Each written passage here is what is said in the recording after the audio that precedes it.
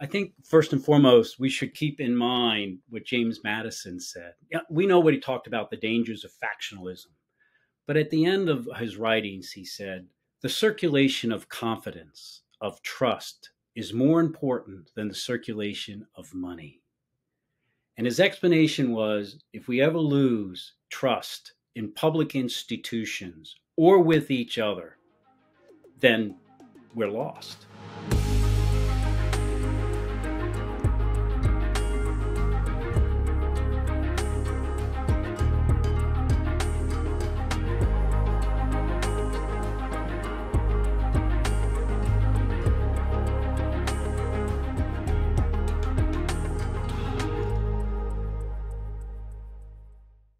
It is my privilege and honor to welcome to Forward former Navy Admiral and two-term member of Congress from the great state of Pennsylvania, and also my fellow presidential candidate in the 2020 cycle, Joe Sestak. Welcome, Joe. Well, Andrew, it's very fine to be back with you. Indeed, my friend.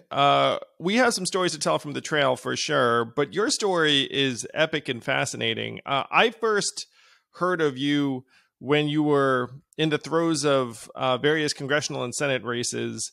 I didn't know the full backstory, which we'll get into, but you spent 31 years in the U.S. Navy, including as a 3-star admiral. So my first question is the question that everyone has for you, I'm sure.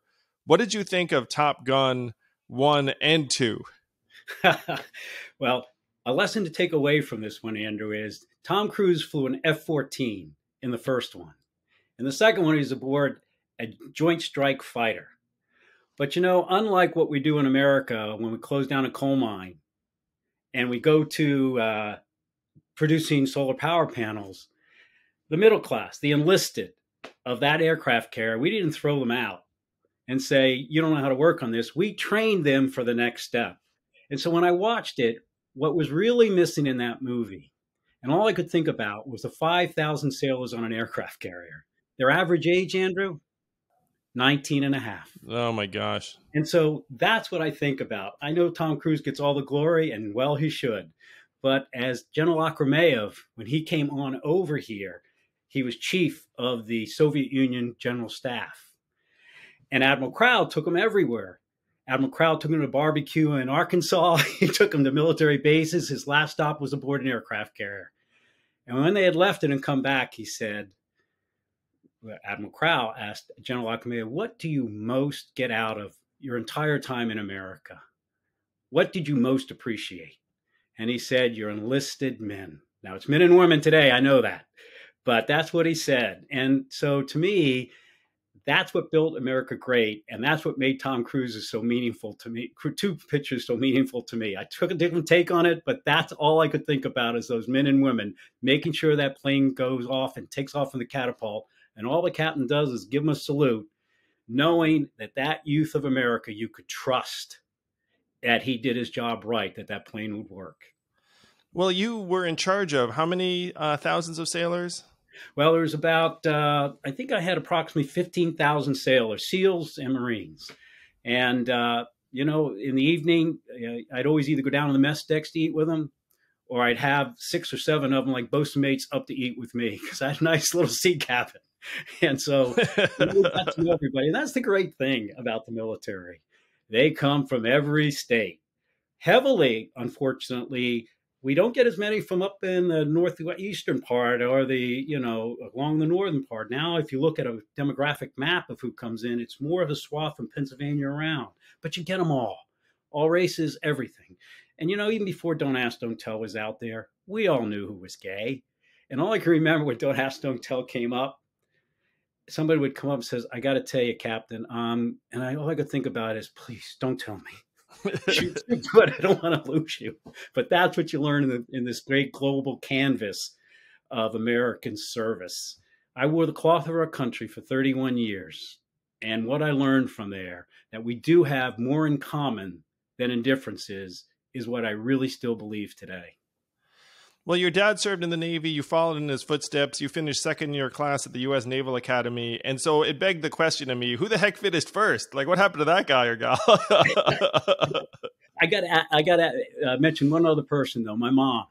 You know, together, as he said, they raised 8 kids, but she also served our country. She Amen. served for almost 3 decades as a high school math teacher because I Wow. honestly believe education is our homeland defense, our real homeland defense. Yeah, your mom being a math teacher is incredible, and you ended up founding a nonprofit for STEM education much later in your career. You're also a PhD yourself. How the heck does someone get a PhD from Harvard while being a Navy officer? Because I saw that and said, well, like, if anyone could do that, it's Joe. But it doesn't seem easy. But we value education so much in our service. When I was departing, you could not become a senior chief petty officer unless you had earned at least an associate's degree in college. You could not, even as I was entering, become a officer of a mid-grade lieutenant commander unless you had a master's degree. So when I graduated from the Naval Academy, they let a few of us go off to civilian institutions because it's good for us not just to have our own self-centered education system as we do out in Monterey Naval Postgraduate School, but I wanted to go to sea first, and I wanted to be in engineering down there with the Boilermakers, and so I came back, applied to go to Harvard, and got there, and I studied political economy and government, and the Navy purposely sends a number of us around to various civilian schools for that, so that then later on, when you're sure, I mean, warfighting was my specialty skill. My subspecialty was strategy and policy and political analysis. So I went to work for General Colin Powell. That's why I went to the National Security Council at the White House to work for President Clinton, so that you're able to balance where does the military fit in this broad spectrum of U.S. interest. But above all, what it helps you do is understand militaries can stop a problem, Andrew. They cannot fix a problem. So before you decide that you are going to use our military, make sure you know how it's going to end before you think it's wise to begin. And I think looking in recent history, you will see that error was made. We didn't think that through. Well, you commanded thousands of sailors during the Gulf War, and then served as a National Security Council member under the Clinton administration. You were elevated to 3-star admiral, and then you were given a task around, hey, how do we ready the Navy for conflicts of the future? And here's where it seems like some politics started entering the picture, where you stood up and were like, hey, one of the big threats is going to be cybersecurity, so we should really be investing resources in that, which, by the way, sounds eminently sensible. And you were ahead of your time, because you were saying this in what year? This was 2005. Yeah, so in 2005, our friend Joe Sestak, the admiral, is like, hey, guys, we should probably be investing in cybersecurity, which ended up being unpopular as an opinion then, because there were a lot of people that wanted more traditional equipment and collateral and the rest of it. And so your incredibly distinguished career, you have 10 medals that I saw. You were a 3-star admiral, and you're making a case for the future that I think now everyone sees it as completely accurate and prescient. But then what happened next? Yes. I came back from the war first off. I'd gone on the ground initially because after I'd been in the Pentagon, walked out of it. The plane came in just after I walked out, and I walked back to go see the destruction. About 2 days later, the chief of naval operations said, you're going to head up and set up a strategic and operational, to some degree, anti-terrorism. He took me onto the ground in Afghanistan for a short mission at the beginning of the war.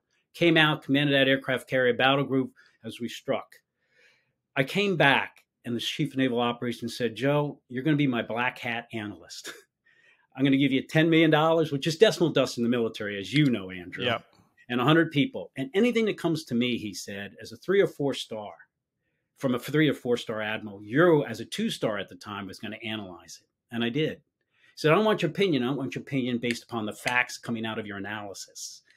So out of that, I proposed that the Navy, having war gamed it, because I had this wonderful young man who could see the future, and I love youth because they're not burdened with experience, that I could stand there, listen to him, and then we war gamed it, went to NSA, other places that were just beginning to get in cyberspace warfare.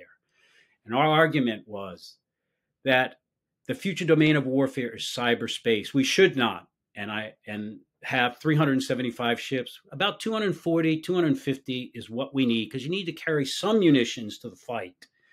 But if you are blind, deaf, then you are dumb. And so 17 out of 18 recent war games by RAND have shown that the United States gets it, and the words used by its analyst were ass handed to it, because they break our networks that connects our brain to our nervous systems. But when we proposed that, it was not good. I'd become a 3-star. I was told to go brief the Hill. We submitted to the Hill. We're going to cut down on these ships. And we want to put the money into the domain of cyber warfare. It's actually probably going to be less expensive.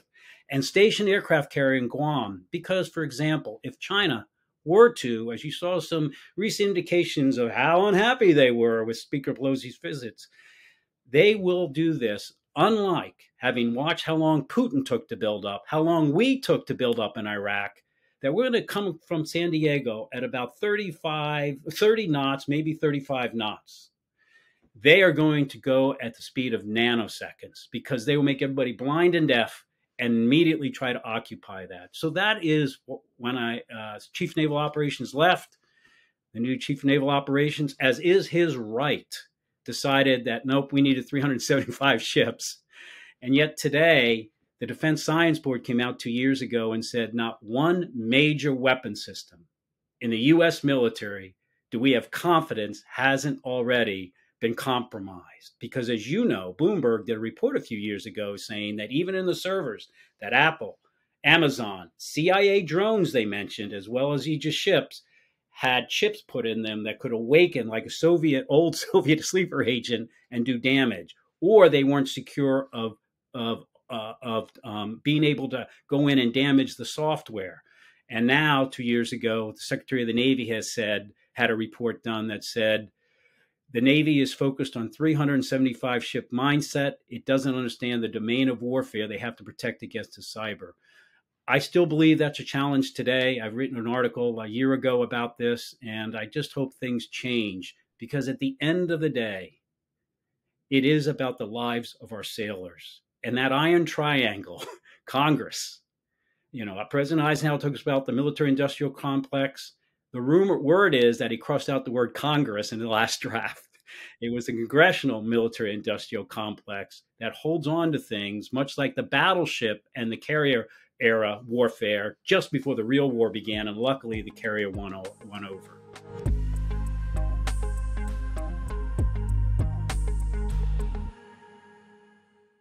And now a word from our sponsor, BetterHelp.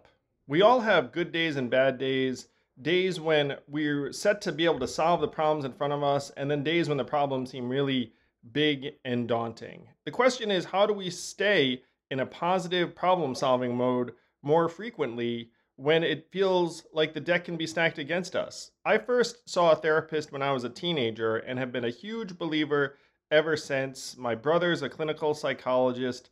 The fact is, therapy is one of the best ways you can actually figure out how to solve the problems in your head. And if you're thinking of giving therapy a try, BetterHelp is a great option. It's convenient, accessible, affordable, entirely online. You can get matched with a therapist after filling out a brief survey and switch at any time. When you want to be a better problem solver, therapy can help get you there. Visit betterhelp.com/yang today to get 10% off your first month. That's betterhelp.com/yang.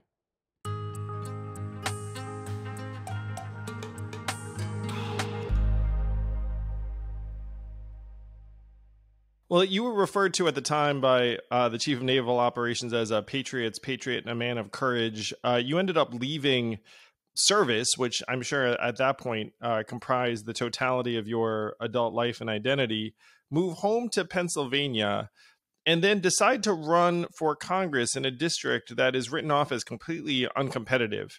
I think you were down by 30 points to start, and no one thought it was a good idea. You reached out to the Democrats, the DCCC. They thought it was a terrible idea. And then you decided to get in anyway and somehow won that race. First of all, I asked a classmate of mine, we went to rival high schools, off the Naval Academy, off to war in the same battle group together, to run with my brother, my staff. And yeah, it was a hard slog. It wasn't just seeing a light at the end of the tunnel. We had to build the tunnel. And so what we did is worked hard. I mean, 6 a.m., I was out there at every train station. And I'll never forget handing a brochure to everybody. And, as they were there at the train station every morning. And because you can't fundraise between 6 and 8, as you know, Andrew. So, and I remember this young woman saying to me when she looked at it, I said, I'm a retired Navy admiral. And I'm running a national security that begins at home in health security because I want everyone to have what saved my daughter's life. And she looked at me and said, Admiral, you got to be kidding me. Democrat? And so I got a lot of support from Republicans, though. That's how you swung a district that no one thought was competitive. That's right. And the morning after the election, Andrew, I called up Charlie, who was the head of the Republican Party. He was an very hard Marine, and said, Charlie, first call I made the next day, can I come over for a cup of coffee? I did. I knocked on the door. We went in, and we still talked to one another. We talk every 2-3 days. The point is, I learned in the Navy that if the captain doesn't get off the bridge wing and go down to the boiler room and talk with them, not just with those that are right next, helping them navigate the ship, those topside, but also those down there, sweating away and working, you're not going to make it. So we worked hard. And when you came into our office, you weren't allowed to say the word Republican or Democrat. And we worked and went anywhere, any place, anything. And the result was, as you probably know, Andrew, I got reelected by 20 points and didn't spend a penny of the $3.5 million that I had raised on an ad. And I think it goes back to what I learned in the Navy. People do want to trust. And if they trust, they're willing to listen and talk. And it doesn't mean they vote for you, but the anger, the misunderstanding isn't there. 10 healthcare town halls. I loved it because that's why I got into my country back for saving my daughter. We took what soon became known as Romney Care and had not passed yet. And that's what I ran on. And as I explained Obamacare, the Tea Party patriots were there at every one. I'd get there an hour before, shake all their hands, stay 3.5 hours until they were walked out. And the last one, and I still claim it's one of my favorite photos, is they asked, the Delaware County Tea Party patriots asked for a photo with me. I mean, I really do believe we can regain that trust in the democratic system, in someone who can help us understand, like Abe Lincoln did, a house will fall if it's, the divided will fall. I think that is what is most important. I think you said what I said on the presidential campaign, I was told. President Trump is not the problem. He was the symptom of a problem where people felt this process was not accountable or fair to them. And if you don't look at it through their eyes, walking in their shoes, then you can't just keep lobbing back and forth artillery shells of single-minded cultural issues and expect to bring this nation together again. Yeah. And speaking of walking in someone else's shoes, you walked across the state of Pennsylvania, I think in the next big campaign, which was a statewide U.S. Senate race. And here's where it gets weird, where you won your congressional election by 20 points. It's very clear to anyone sane that you have amazing bipartisan appeal, because if a Republican here is retired Navy admiral, 31 years of service, 10 medals, they're like, okay, I get it. like this guy's as patriotic as the day is long. But the Democrats, for whatever reason, really don't want you to run. And this is one thing I actually noticed this even as a civilian contemporaneously. At the time, I was like, why the heck are Democrats not piling in behind Joe Sestak? And instead, they were behind another guy that you beat in the primary. You're talking the second Senate race right now, I believe, correct? The first race, I beat Senator Specter, who had changed from being Republican to being a Democrat. Now, that alone isn't what bothered me. It bothered me that our leadership could embrace someone who had actually tried to humiliate Anita Hill as the Democratic fellow senators stood by in the testimony she gave about sexual harassment by now Supreme Court Clarence Thomas. And I didn't agree with that. And so I ran against him, against the party's desires, beat him but in the year of the Tea Party, closely not. But that next race, I could tell from that year of the Tea Party that politics had changed. People no longer wanted to know who I was. Navy Admiral, Democrat? Are you kidding? They wanted, what do you stand for? What issues do you think about this? What do you bring from knowing about the world, having visited 80 countries in your career? No, they wanted to know if I knew what they had gone through in that great recession, to where Democrats and Republicans, in the one place you should have a wall, they tore it down, because a wall needs to be on Wall Street to keep greed out and accountability in. And because they tore it down, it just collapsed our economy. And who got hurt? The carnage of millions of jobs and livelihoods. And they wanted to know, as much as other things, who's accountable for this? Who can I trust that would ever say I was accountable, not just for my intentions, but for the deed? So I decided to walk across the great state of Pennsylvania. And and it was great. I had 2 phone calls on the way across, 2 special ones. One was from a Republican. Actually, it wasn't a phone call. He walked outside his car dealership and yelled out, because I had my flight jacket on, "Admiral, I'm a Republican, but I love what you're doing." Every day was a town hall, talking to the media. Anybody could come, not just bust in from Democrats. The second call was from the Democratic leadership that controlled the money and said, "Stop walking." No. Yes. That's crazy. Stop walking and just fundraise. So Pennsylvania is a very long state, lengthwise. Like, how many miles is that, and how the heck long would it take to walk across it? Yes, it took. I wish I remember the facts, but I started in Philadelphia, right on the river, and came all the way across. I think it was 28 days. That seems about right. And I thought it would like 50 4 to 20 weeks. miles a day, and I'd stopped everywhere. I got to tell you, I love it. And again, my daughter had given me a sign in my first race that I carried with me. Joe Sestak is walking in your shoes, and I meant it. And even on the presidential race, I had that little sign up on my website. And I think that's what we have to do. You have to see it from the other guy's perspective. Doesn't mean you have to agree, but it doesn't mean you just have to antagonize by just lobbing things without at least listening. There's not some problems with a disgruntled family, but still it's a family if you're listening. Well, I felt like both of your Senate races were such missed opportunities, where the first time, I want to say, it seems like the Democrats piled in behind Arlen Specter, and everyone called you saying, "Hey, get out of Arlen's way." Apparently they offered you a job so you could get out of Arlen's way, and you were like, no, I'm going to do this. And you beat Arlen Specter in the primary. And, at that point too, I thought, okay, like, everyone should freaking pile in behind Joe, because clearly he is he's a better candidate, like, more connected to folks. And you lose very narrowly to Pat Toomey. And this is 2010, I believe. And then you come back again after losing narrowly, and it's like the Democrats didn't learn their lesson, and they backed someone else against you again, I think. Is this all correct? Yeah, there was, for whatever reason, you would think, people think the military, it's yes sir, no sir. Oh, it's anything but. You lose that trust of your sailors. I mean, things cannot work as well as you might like them to. And so I think I found the same thing in the Democratic Senate leadership. I was asked to come down and meet with them. They told me who I would hire, who I would fire, literally. And I mean, they were nice about it, but says, "Here's what we want to do.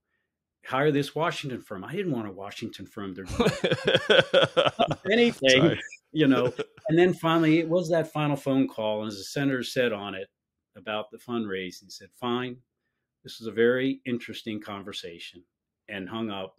I really felt that the dynamics of politics had changed. It wasn't any longer just about blasting money out there. And if you remember, Trump didn't put a hell of a lot of money into that race of his compared to others in the beginning. People found a false prophet, in my opinion. But they just wanted to know. And the media I was getting was fantastic. And it wasn't the end all and be all. And sure, I could have said yes and returned. But I really felt strongly that if you just rent your soul for a while, your principal for a while, that when you get down there, they will think they own it. And when I did a walk, I said, I'm an independent who happens to be a Democrat because I was an independent in the Navy. I got out to run as a Democrat because they had the very best approach to healthcare. As I told everybody, in the military, everybody has healthcare. Men and women get the same exact pay.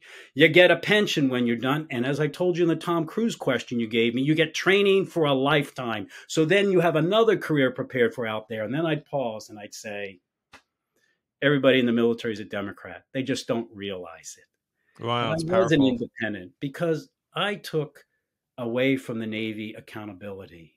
And Andrew, if I could just tell you one story. Please. On that aircraft carrier that you asked about at the very beginning with Tom Cruise, as he's sitting in that plane waiting to take off, every so often the the captain of the plane, the pilot, is told, shut down the plane. Something's wrong on the indicators, or else we need a different plane over Afghanistan, not an F-14, an EA-6B. But that captain has turned on his engines with his brakes on, and then they strap you into a catapult. That when he releases the brake and they push the button, it slingshots you into the air. But now you're sitting there rocking back and forth like that in that thing, and you're rocking. I mean, you take off. Walt Disney has no better ride than that. And then they tell you to shut it down. And that pilot doesn't want to shut his or her brakes down, engines off, until they know they've been unhooked from that catapult. Because if you shut your engine down, somebody by mistake pushes the button, off you go for your last wild ride. Yeah. So a young youth, probably average age, as I said, 19.5, comes under that plane and unhooks it from the catapult, where the pilot can't see under the belly of the plane, walks in front of the plane, gives a very simple signal like this, Andrew. And then that youth of America, could be from California, could be from Utah, doesn't move until the pilot has shut down their plane, opened up the cockpit, and gotten safely on deck. And that youth has said everything that this nation yearns for, what it most wants. He said, or she said, that youth, go ahead, you can trust me, because I'm willing to be accountable, not for my intentions, but for the deed. And if I made a mistake and you start heading over to your death, I'm going right there with you to mine. I can't find a lot of Americans who feel that very many people in Washington, D.C. would ever stand in front of that plane for them. That accountability is the second thing I took away from service. Above party, above everything but nation. And I really believe that's what this nation really wants, and why, frankly, I joined the Forward Party.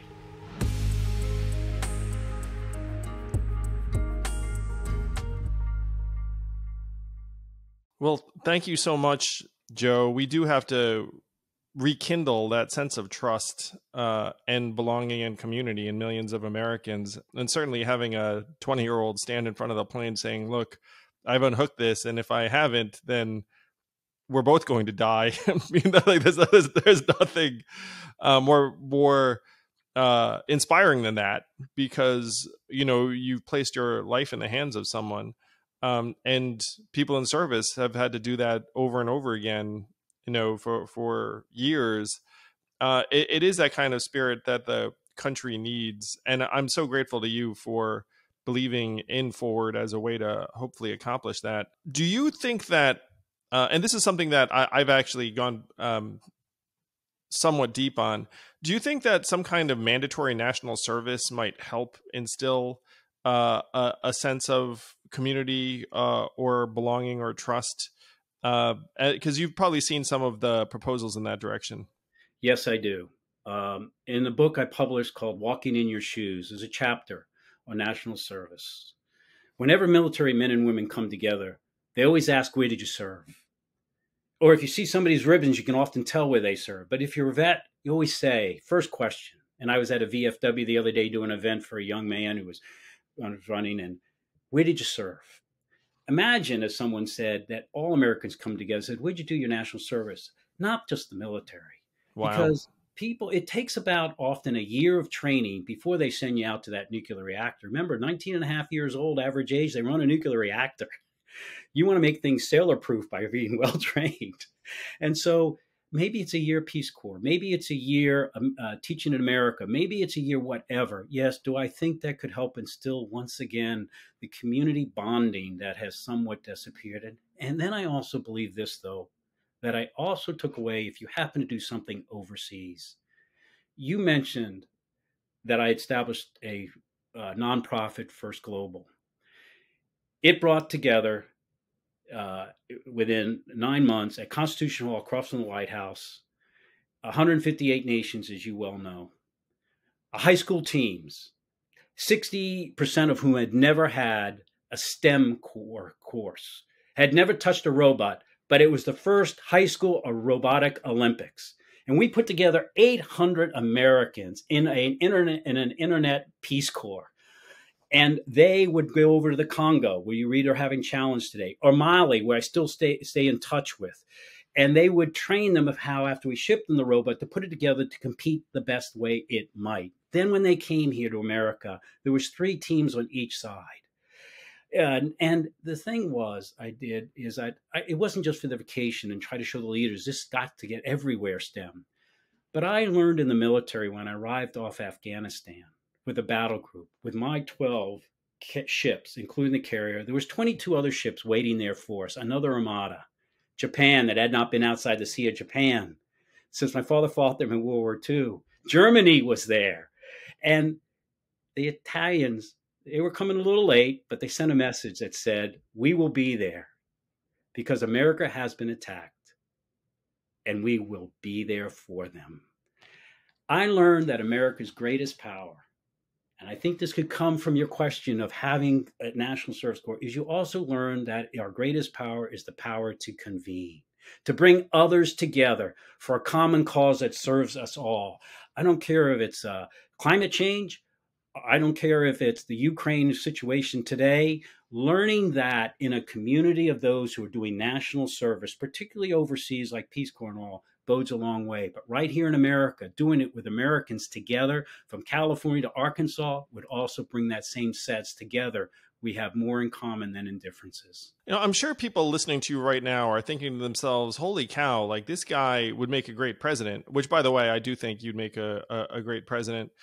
You and I spent some time together on the trail in 2020, and I was blown away by how you didn't seem to get a fair shake. And there's been something of a pattern, honestly, where I feel like for whatever reason, the Democrats don't seem to know what they have in you or had in you.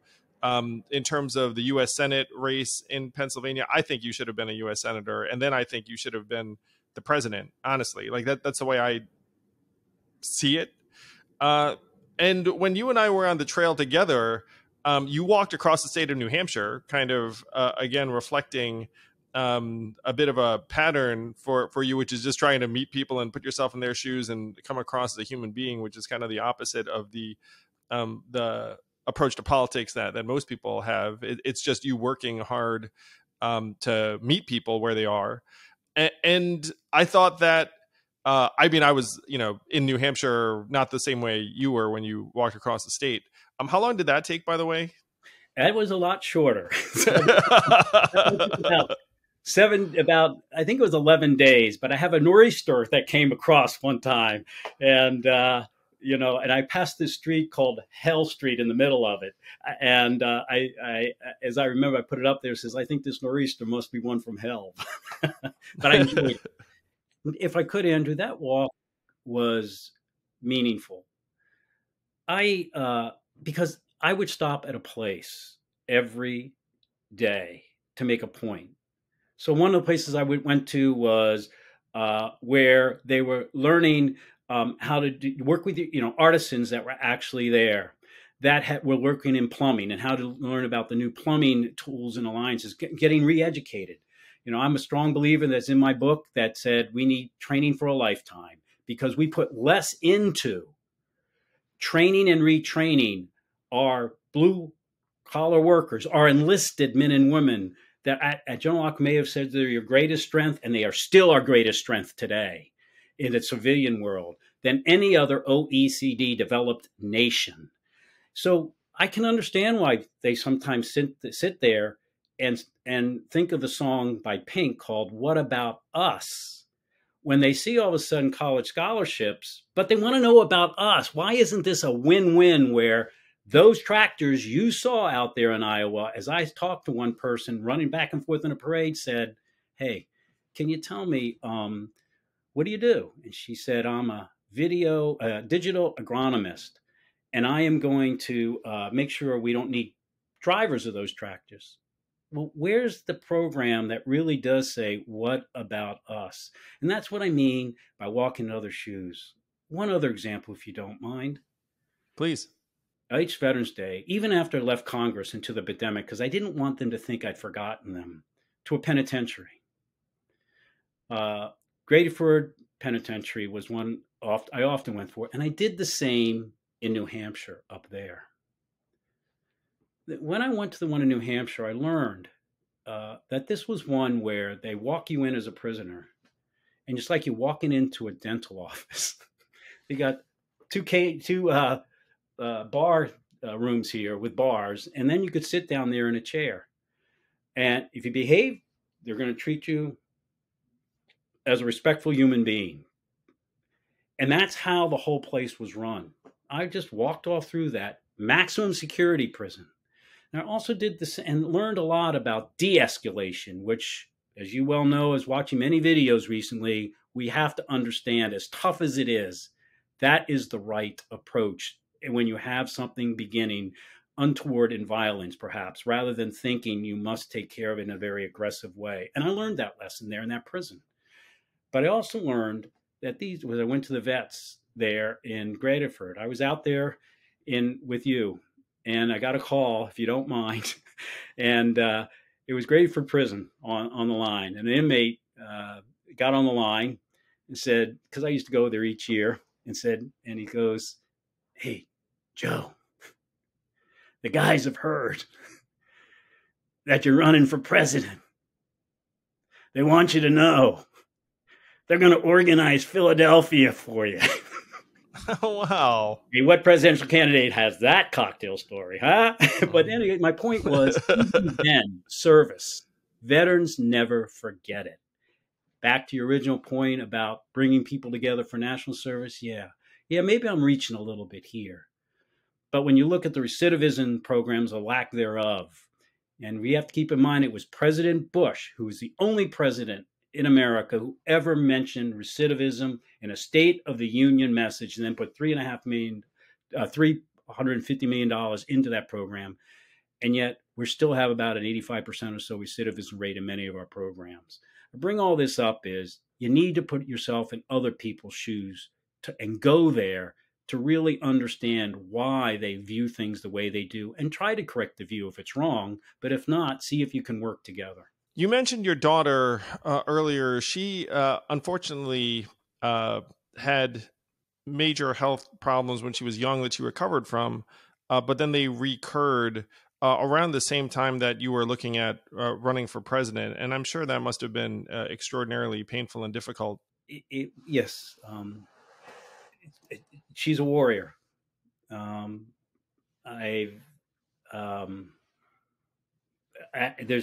no one like her ever met, and it did come back, and so everything's off the table, and we just worked it through. And the doctor said after 6-8 months, whatever, I think we've got it back in remission again. I'd gotten in that first race in Congress, as I told you, as a payback tour to my country, because we were in a hospital room after they first said they couldn't get it at a military hospital. She had 4 to maybe 6 or so months, but they couldn't get it out, the resection, and it was glioblastoma. We went to Children's Hospital because my healthcare plan permitted me in the military to do that. And they saved her life for quite a period of time till it came back the second time. And I had to pay back my country. That's why I ran on healthcare. This time, I thought we were okay. And again, then I got into the presidential race.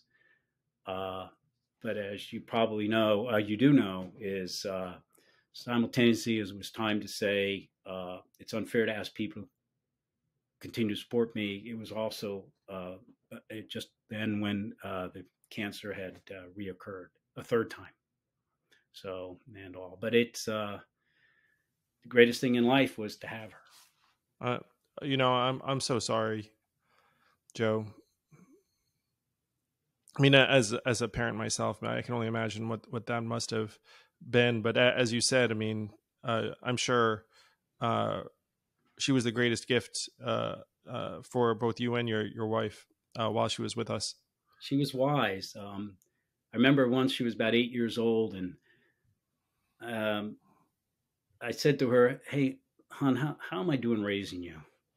She leaned over and touched my shoulder with her small hand and said, "Oh, daddy, daddy, daddy, I'm raising you."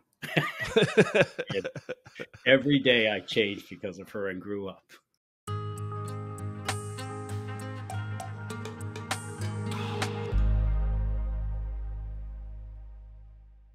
And I didn't realize the extent of what your family was dealing with when we were on the trail.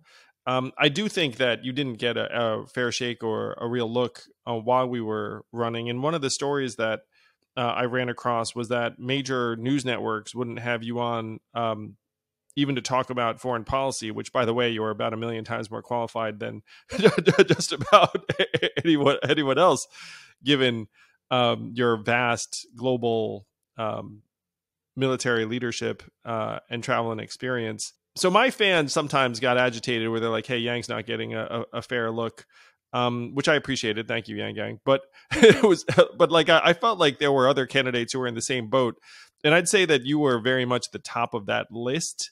Was there ever a point when you were like, "Hey, guys, 3-star admiral, 10 medals, 2-term member of Congress from a swing state, like, you might want to give me a microphone or point a camera this way"? Did you ever have that feeling?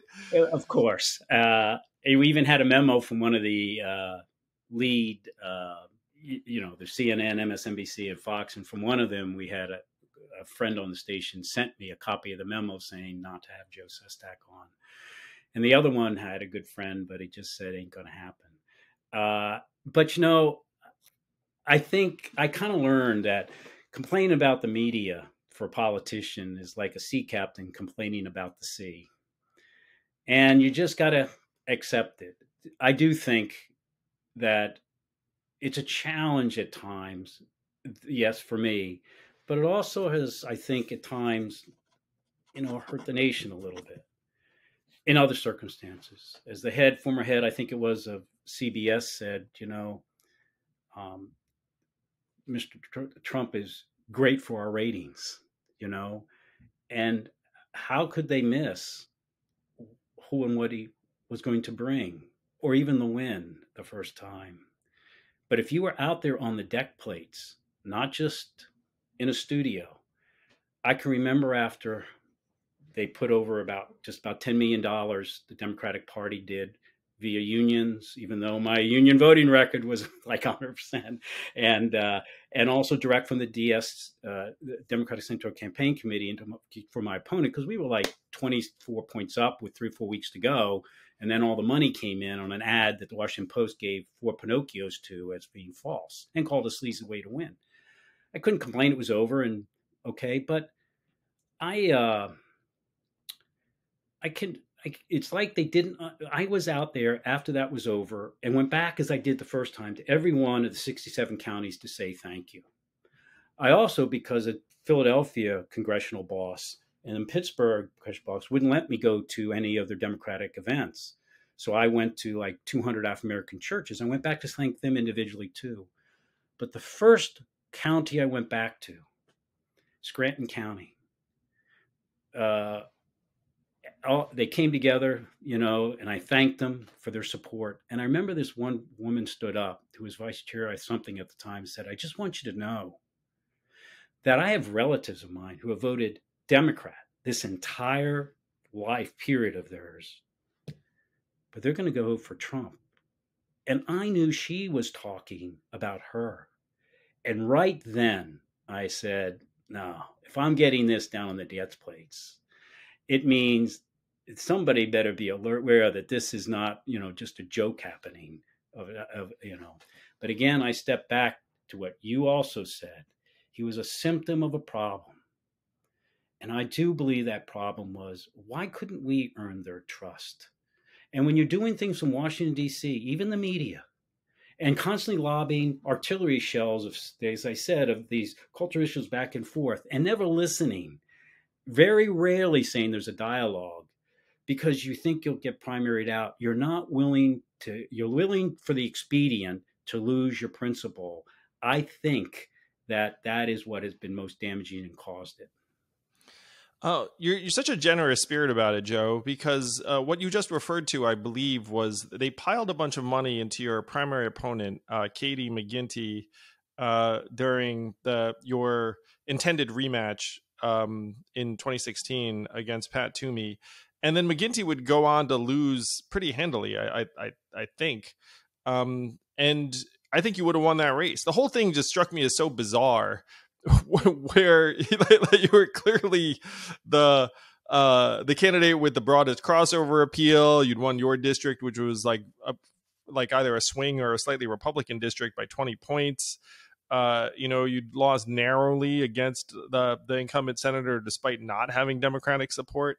And then instead of learning their lesson, being like, okay, this time we should just back Joe Sestak and, win this thing, they decide to, for whatever reason, like pile money behind your primary opponent, who then goes on to lose. So the whole thing, like if I'm you, I mean, heck, I'm angry on your behalf and I'm not even you. And the fact that you kind of saw some of the loss of trust manifesting in people moving to Trump before anyone else, I mean, that makes sense to me because you were actually close to the ground talking to people. Perhaps you could say a silver lining around it was, I think the DSCC perhaps learned by burning its hand that trying to be an authoritarian circle down there and think you know what's best for each state, because Pennsylvania is different than New York. A lot of commonality of values, but the culture is, it's a little different than down in Manhattan. Wonderfully different. And I think that when you look, I think it's 1 out of every 4 has Pennsylvania has some family member who has served. Wow. It's no wonder they love you there, Joe. I mean, I'll have to look that number up, but it's a lot. It's interesting. When we were out there in Iowa together, of course, I got out there late because I wasn't going to in unless my daughter was on the road to that recovery, and made sure that we had 3 months of MRIs that said not there. And I got in, and when I arrived, everybody had their volunteers because I was like the last aboard the caboose.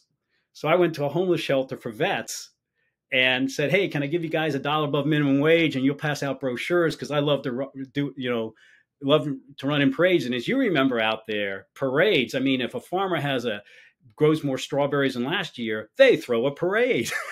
And I remember I called one woman up and said, "How many people do you think is going to be there?" So we don't have brochures. And I said, "Well, probably more than normal. We haven't had a parade in about 4 weeks."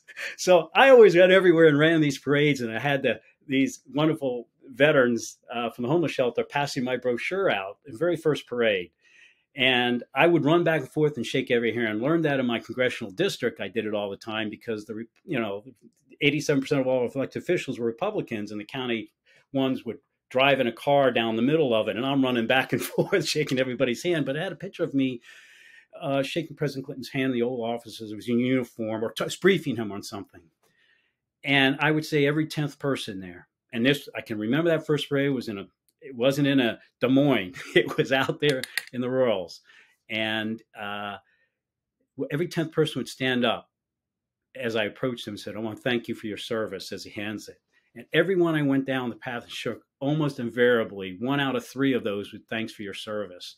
And yeah, I think it is. And here's why. I think that people in the rural areas, and so many of them came into our military, but that was it. They feel they've served our nation by giving them energy over the decades. They feel they've served our nation by giving them agriculture over the decades, and that they served our nation in every war, uh, even heavily in war. And now all of a sudden their livelihoods are at risk, whether Yep. it's factories or coal mines or whatever. And all of a sudden they're saying, wait a minute, what's happening? And who's out here trying to help me?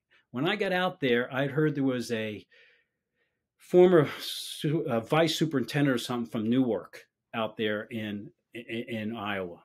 So I gave him a call, and he was Republican. Somebody had told me, and I said, "What's it like out here?" And he'd gone out there for his final tour and was police chief of kind of a rural, semi-urban area, but lots of rural.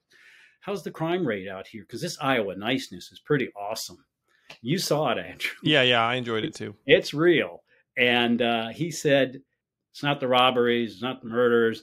What it is people who've lost their jobs, they're on opioids now. All of a sudden, there's domestic abuse. All of a sudden, there's petty theft. And there's nowhere, that I am their service networks, service network, social network. He says that's what it is. And you found, I looked into it, and all but 4 of those counties, 2 were stable in population, 2 were growing, and the rest were decreasing. Yeah. 4 private hospitals had closed before the 3 or 4 years we got there. So it's tough, and we've got to look at it from their angle.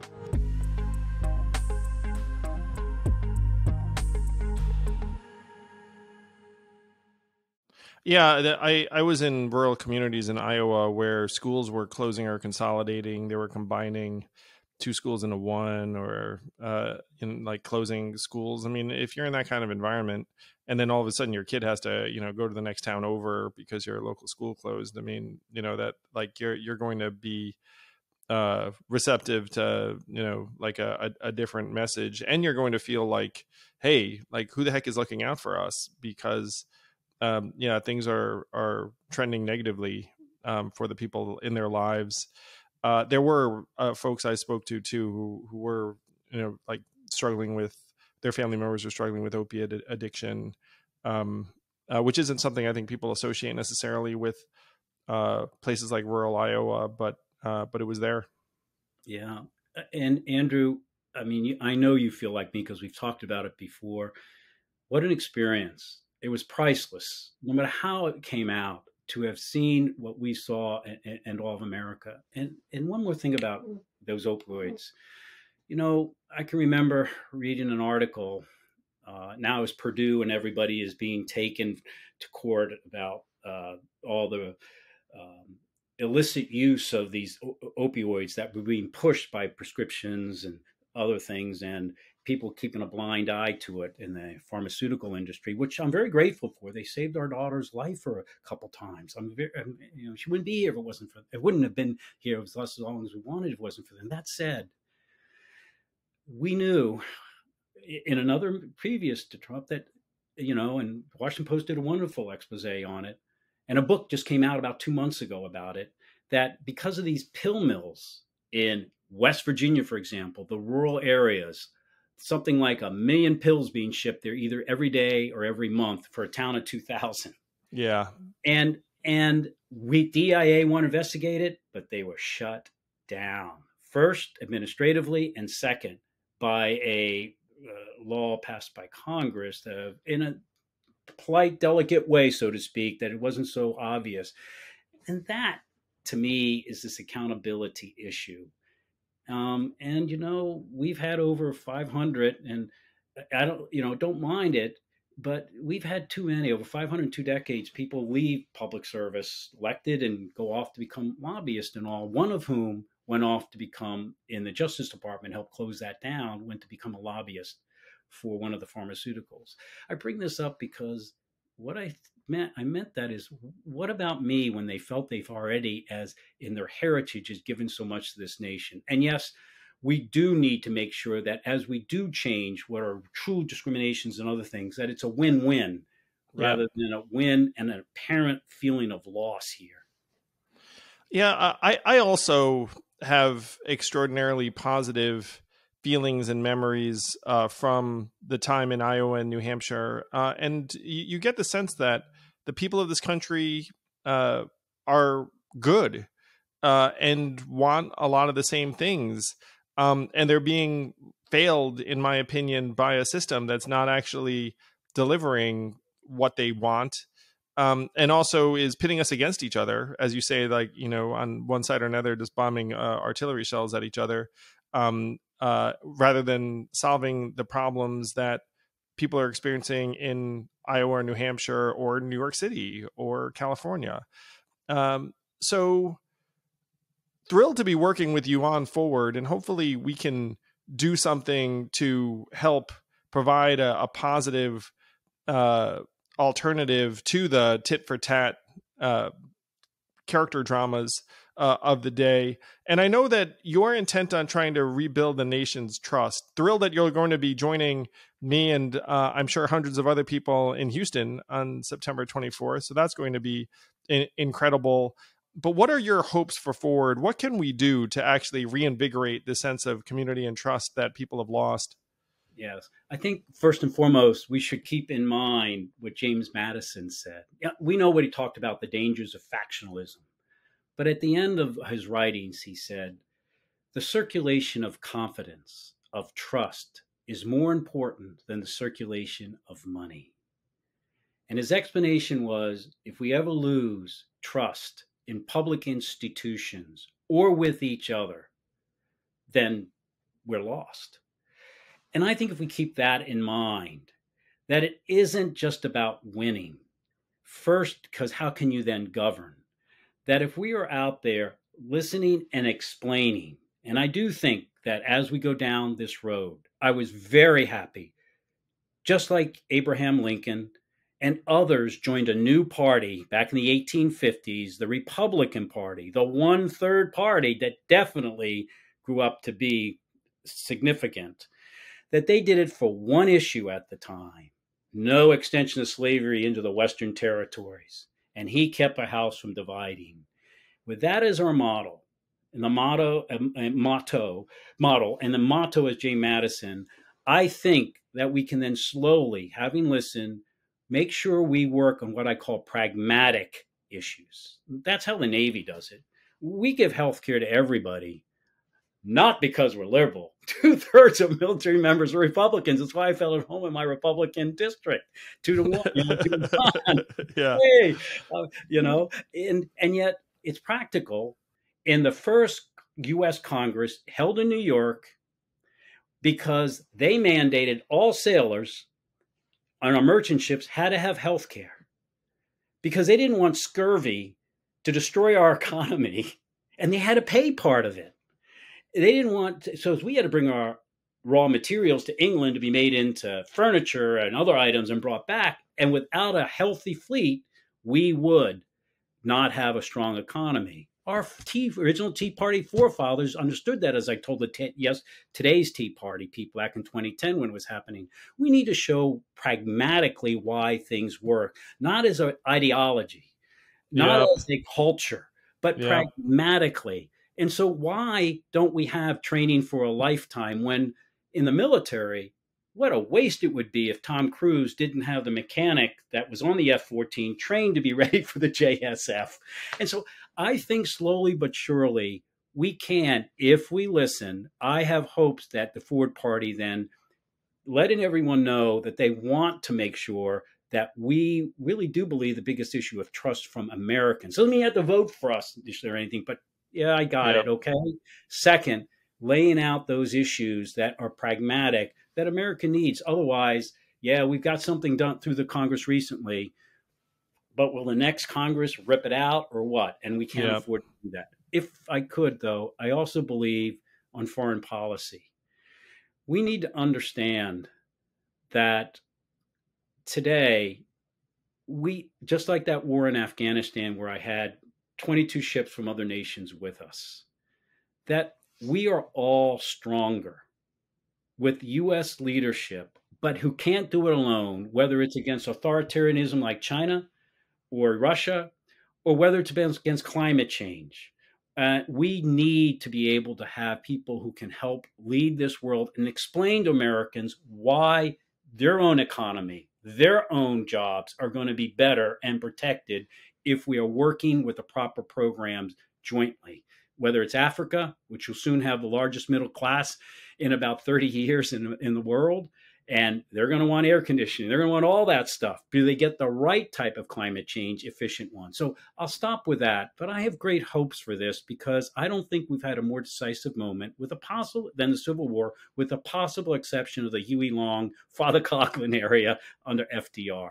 Trust, unity, pragmatism. You would have made a great president, my friend. And who knows, Navy Admiral, patriot, really like a true American hero, Joe Sestak. And Joe, like, I'm just so grateful to you for your friendship, for your belief, and your continued optimism about what we can do for this country. It's really uplifting and inspiring. So thank you.